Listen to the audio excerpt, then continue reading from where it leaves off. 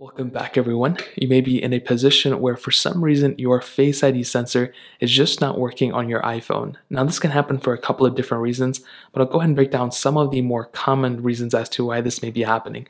Now, the very first reason, in my opinion, from what I've seen and how to actually fix this, is to actually go ahead and wipe off anything that may be in front of the Face ID sensor.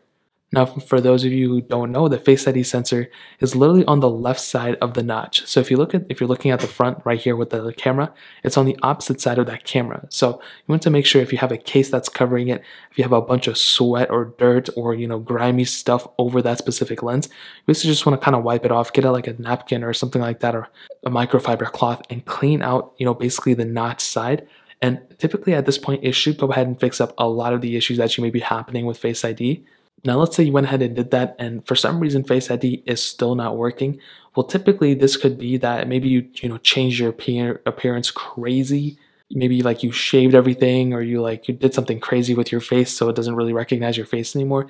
In that case, you'll have to basically add your new changes to Face ID in order to do this. And typically, Face ID is really good at picking up changes and stuff, but if it's super drastic, it may not be able to pick up those changes. So what you want to do is, when you open up your settings, you want to scroll down until you get into Face ID and passcode, which is here. You then want to go ahead and click, well, I already have set up Face ID, but there should be a way to actually add a face. So you want to go ahead and add a face within Face ID, and there's a little option right here that says it, and pretty much at that point, it'll go ahead and add your new face or the changes that you made, and then that's really pretty much it. That's all you really have to do in that case.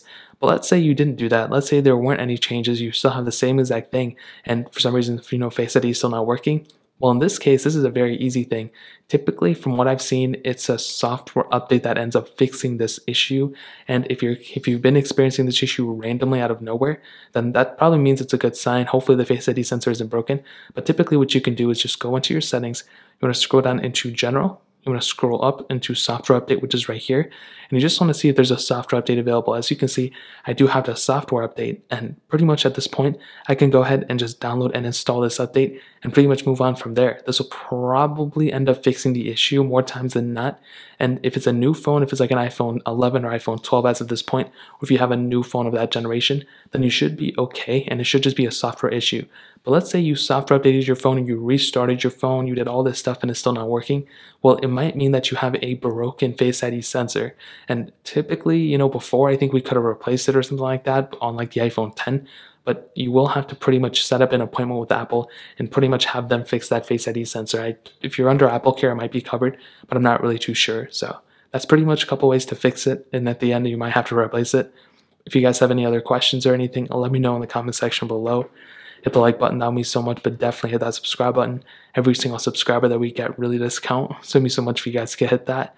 Also, check out the other links down in the description as well. My Twitter, my Instagram, my other channels. More importantly than everything, also every single one of you guys. Hopefully I'll catch you guys in the next video. Peace out till then.